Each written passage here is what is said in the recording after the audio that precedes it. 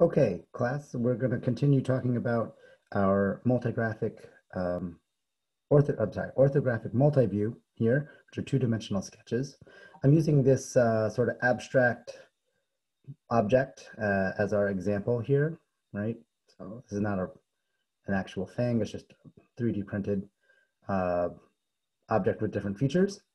But the first thing we had talked about in the last video here was choosing the front view, right? And it should be the view that shows the general shape of this object and minimizes the hidden features. So notice here we've got this little cutout, right? I can't see it, but I'm going to say that this is our front view here. And you can imagine if you were holding this out about arm's length, closing one eye and squinting, you would not have any depth information, so we would not see the sides, we would not see the top, but we would not see the bottom, and we would sketch just the edges that we were able to see. So it might look something like this, right? So notice here I've got my edges drawn, right? And I'm doing this freehand, which is fine if this is how you want to do it as well, right? I have these edges here that you can see. And then to represent this edge, which is hidden from view, right, I would draw a dashed line here to show that there is a feature here that you cannot see from this view, and we'll call this the front view here. And these are the features that I can see, right? This would encapsulate all of my features.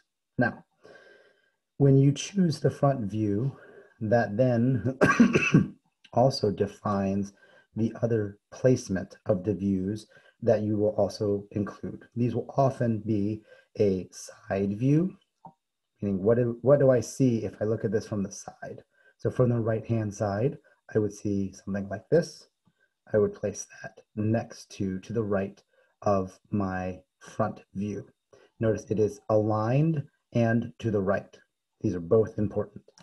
If I wanted to show a top view, what do I see from the top, right? I might see something like this, and it would go directly above the front view. Notice it is also aligned, right? Both the alignment and the placement are important. If you wanted to show a view that you run out of paper for, let's say I want to show the left-hand view, it would go over here. Oh, I don't have enough paper. Do not, I repeat, do not draw the view on another piece of paper and turn it in and say, oh, the left-hand view is it's on another piece of paper. That doesn't work. Right? The whole point is that these things are orthographic, meaning up, down, left, right, 90 degrees from each other. They must be next to the front view, and they must be aligned properly. If you wanted to include a bottom view, that would go below the front view. Now, the way that I am showing this are all using what we call third angle viewing. That's common in the United States, which is a little unfortunate considering how multinational our class is this term, because most of the rest of the world will use first angle viewing.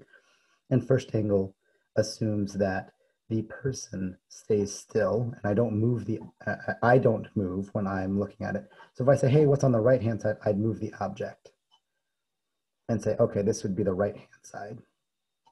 And in first angle, first person viewing, this would be the left-hand side.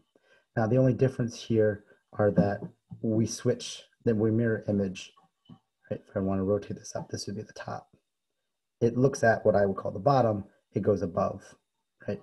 So these sketches are all the same, but they will be placed mirror image from each other if you were third or first person view. And our class, and in the United States, we're going to use a third person. So imagine that you're looking from over here. What do you see? And you draw that on the right hand side. I'm looking from above. What do I see? I put that on the top. Okay. All right. So we're going to use this as our example. Now I'm going to show you a couple of other things here as far as when you were sketching. First off, I want to just encourage you to use a standard wooden pencil.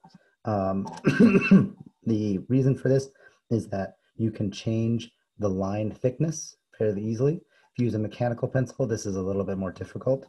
And if you use a pen, obviously that's not possible. So we had already talked about a couple of different types of features here. First, we have visible features, right? These are ones that you can see. We also have hidden features here. So I'm going to demark here with different types of line types that we're talking about here. A visible one would be a nice, just straight dark line. Right, hidden one. I also want to talk about construction lines. Construction lines are lines that you're going to draw to help you construct the features that you're trying to demonstrate. So in this thing, we have these curved corners, right? I've drawn out, this is mostly a rectangle here. And here we had talked about drawing our arcs and our curves. So I'm going to assume that this is constant radius. That's a center point right here, right? I draw my diagonal. I mark off roughly 70%. Now I know if this is a circular feature, I'm going to be tangent here, here, and here. So you can go ahead and make these tangent. And now you know where your features are going, and you're essentially connecting the dots. When you do this faint. This is your construction lines. Kind of connect the dots slowly. I would encourage you, move tip to tip, touch, but don't actually drag along the paper. Do this a couple times so you know where you're headed, and then slowly push down on the paper so that you leave a faint line, right? This is kind of good. And then you'll go in here, and notice I have a nice faint curve. This is my construction line. When I am ready, when I say I'm good, I'm done, this feature is nice, then I can go over it with a solid, hard, firm line to finish it off. And then you're essentially just tracing your construction line. Okay? Now, when you do this, you'll notice now I still have my construction lines. They're faint. Leave them. I like to see them. To me, this is like when you're in math class and you leave all of your work. How did you get your answer? Well, I can see it. I can show me your work. The construction lines are your work. So leave them. Just make sure that your final lines, whatever your final features are nice and dark, so that it is very easy to distinguish between what is a construction line and what is a final visible line. So I'm just going to write in here, this is nice and faint, right? So there should be distinction. Now, if you happen to have a feature that is radially symmetric, what does that mean? That means that at some point I have a center axis of rotation and the feature revolves around that axis. I can put a center line, okay? So I have here a circular feature. So at the center of this cutout would be a center line. I could put that and denote it here, okay? Center lines are sort of the last on the totem pole here. So if you don't put them in, it's okay. But visible lines come first. Hidden lines would come next. Center lines would come last. When I say first, next, and last, what does that mean? If they happen to overlap, you show the visible line and not the hidden line.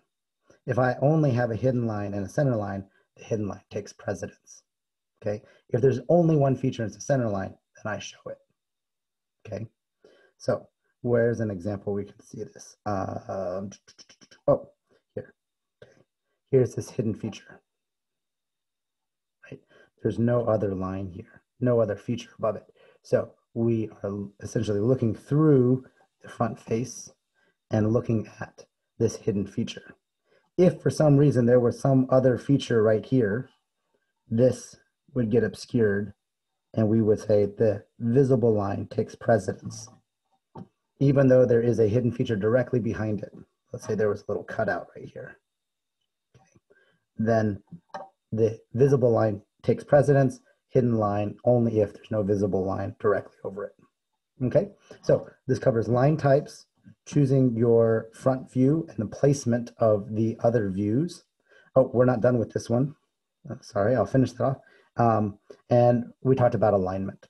So if you want to end here, that is fine. I'm going to finish sketching this, and I will talk about a couple of different tricks in the next video as I finish sketching this to help you out while you're sketching as well.